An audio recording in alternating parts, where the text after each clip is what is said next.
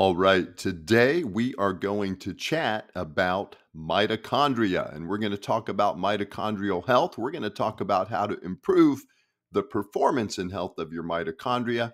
And then we're going to talk about peptides. Yes, you heard me correctly, peptides that can help with that process. Now, my name is Dr. Michael Mueller. I'm a family medicine physician. I did my residency training at the Mayo Clinic, and I love wellness. I love health and I love helping you to live a better life. And what are the mitochondria? Well, it's simple, folks. Mitochondria are the powerhouses of the cell. And what does that mean? Well, if you were a car, then the mitochondria are your engine. In fact, what they do is they produce energy, right? Energy, the gas for your body. Your car can't run without gas, and your body and your cells cannot perform without ATP, adenosine triphosphate. And that is energy in our cells, and it is made by the mitochondria. So if you're tired, if you're fatigued, if you're not well, if you're unhealthy, your problem could be because you are not making ATP efficiently or that your ATP levels are low. And in order to increase or improve the number of ATP you make, you need to help the mitochondria not only be healthy, but you want to improve its performance. And we're going to talk about how to do that. Now, I love the mitochondria. It excites me, and I hope you too get excited.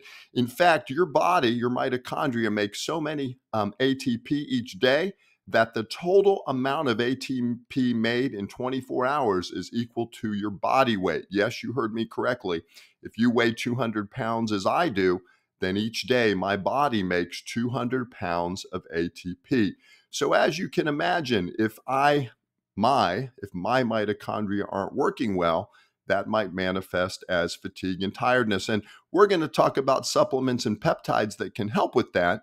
But step one in getting the mitochondria healthy is to be sure that you are healthy, right? You have to live a healthy life. You have to exercise. You have to get rid of bad habits. You shouldn't smoke or drink excessively.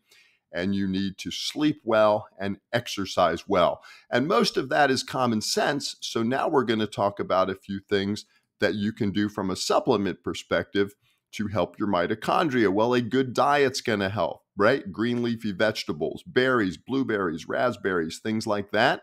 Fish, fatty fish like salmon and mackerel and sardines are good for the mitochondria. Nuts and seeds. And then, of course, things like avocado, eggs, a ketogenic diet, things like this can also help with your mitochondrial health. And if you want to take it to the next level, and that's what we do in my clinic, then you're going to use things such as peptides and things like coenzymes like NAD and peptides or tripeptides like glutathione. These are three things you can get through your doctor to help improve your mitochondrial health. Now, remember, folks, everything here is for education and entertainment. I'm a family physician, but I'm not your physician. Don't take any of this as medical advice. If you need medical advice, please see your doctor and they can help you. But the first thing I would recommend taking is MOTS-C, MOTS-C.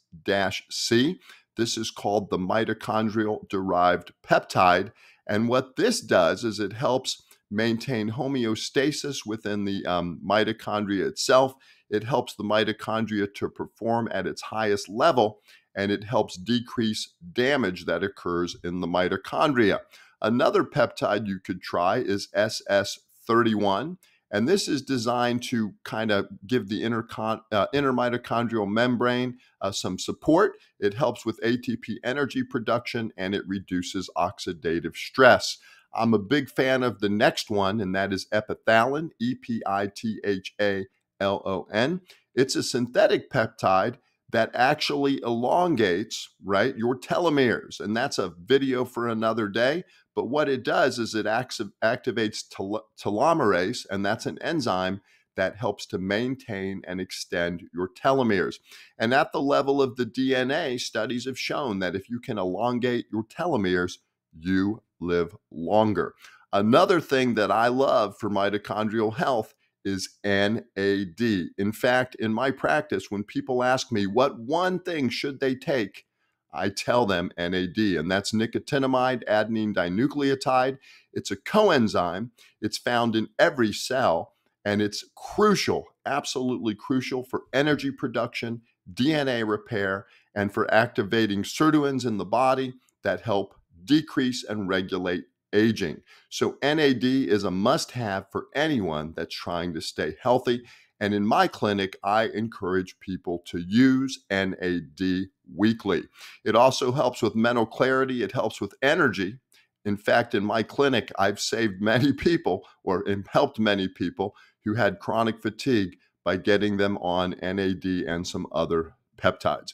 The other one, folks, that I feel is extremely important for mitochondrial health is one of my favorite antioxidants, and that is glutathione, Glutathione.